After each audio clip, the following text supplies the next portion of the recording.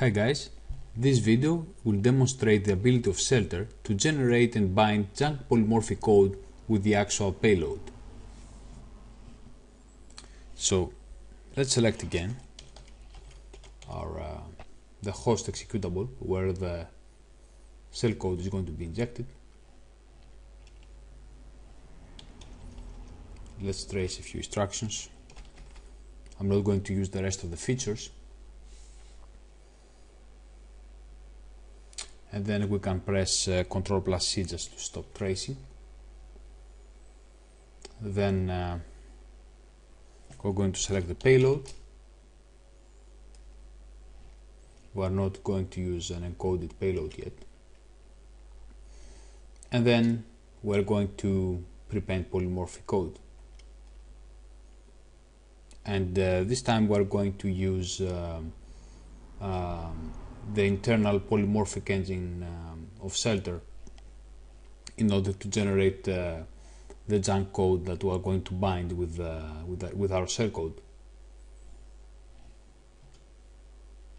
We have also a help option here, so let's just pick the engine and let's say generate 500 bytes. Now, the time that it takes to generate the code, of course, it depends a lot of the power of the CPU.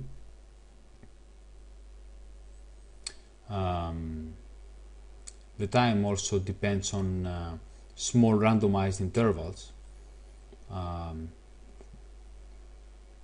for which the thread that generates the polymorphic code sleeps for random millisecond intervals in order to optimize the randomization.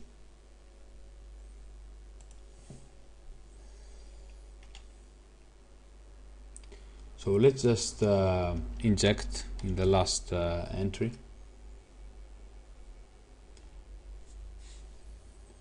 And now what I'm going to do is I'm going to load the host after injecting the shell code together with the polymorphic code that Shellter generated, and I'm going to go to this address here .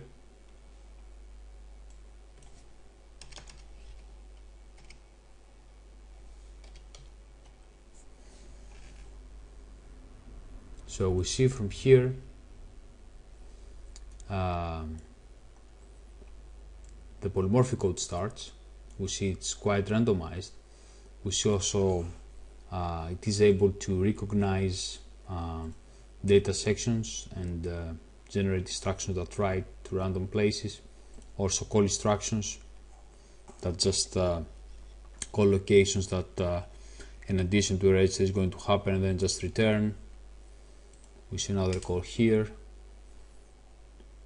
just random stuff. We see a loop,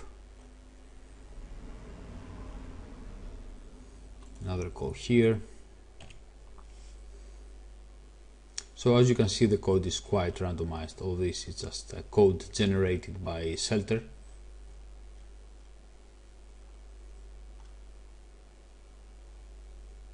And basically here it is where the shell code really starts. All the code, the previous code, is just polymorphic code generated by Shellter.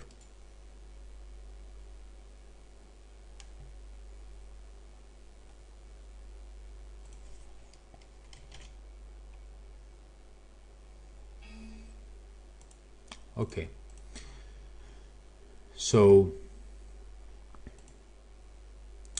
in this case, if I just execute, you're going to notice that it's going to take some more time for the payload to be executed. This is because of the fact that the polymorphic code also includes junk loops that have as a purpose to exhaust emulation engines and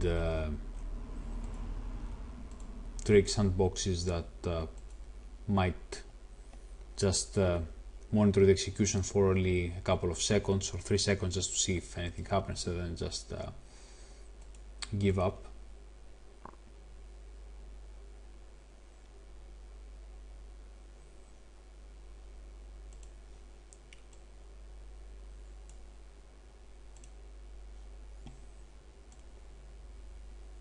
So you see that the shellcode was finally executed, and payload and the calculator was launched. Alright, thank you very much for watching.